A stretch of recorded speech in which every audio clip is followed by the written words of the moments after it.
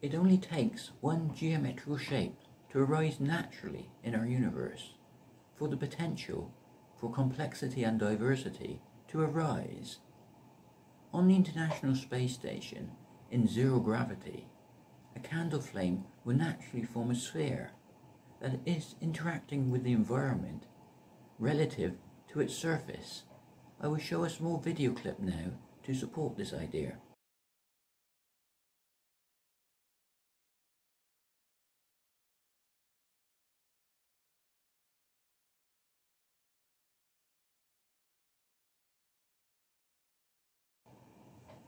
Therefore we can see light radiates out spherically. The interior of the sphere will naturally form three-dimensional space. You can imagine the three dimensions of space formed within the center of the sphere.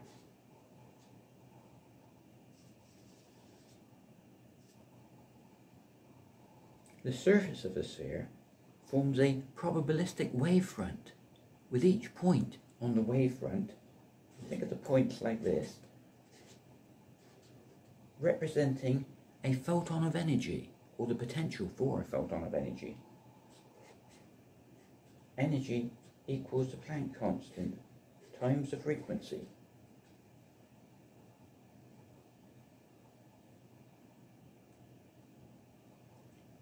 Each photon of energy has the potential to form a new spherical wave. We can think of the photon of energy as an oscillation or vibration as our future unfolds.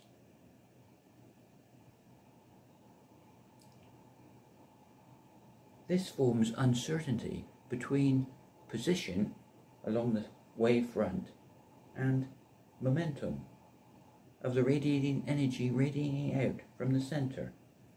This can be seen mathematically as Heisenberg's uncertainty principle between position and momentum, with 4 pi in the equation representing the spherical geometry. 4 pi.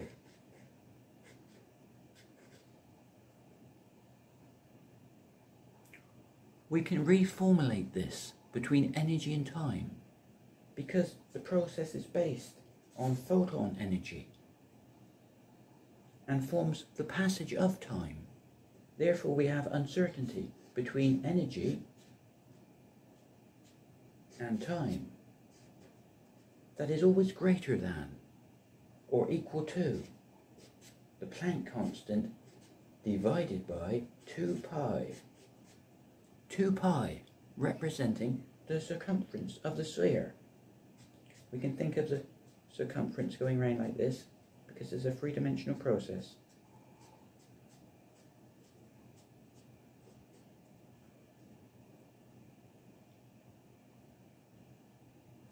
At the smallest part of this process, the center of the sphere, we have a constant, a geometrical constant, that we see mathematically as the Planck constant, divided by 2 pi, representing the same geometry. It's very logical and also very simple. It's a very simple process. The surface of the sphere forms a manifold for positive and negative charge, with the radiating energy always being at right angles to the surface of the sphere.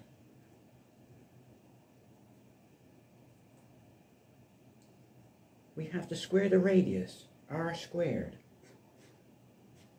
because the process is relative to the spherical surface.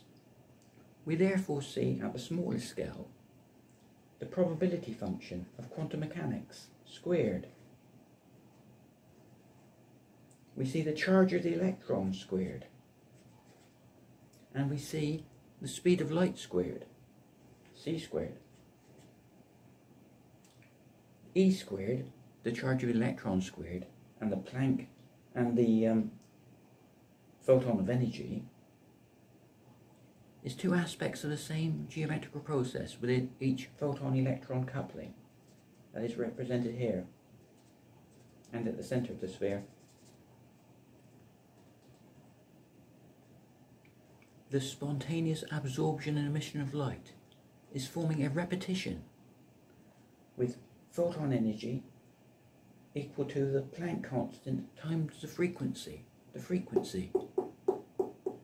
that we measure as a period of time. In my next video, I will show you this process. In my next video, I will show how this process of spherical symmetry forming and breaking can form entropy and disorganization, with the potential for the most beautiful of geometrical shapes, the Fibonacci spiral. Please subscribe and share. It will help the promotion of this theory. It gives us a deeper understanding of time based on just 3 dimensions of space and 1 variable, time. Thanks for watching.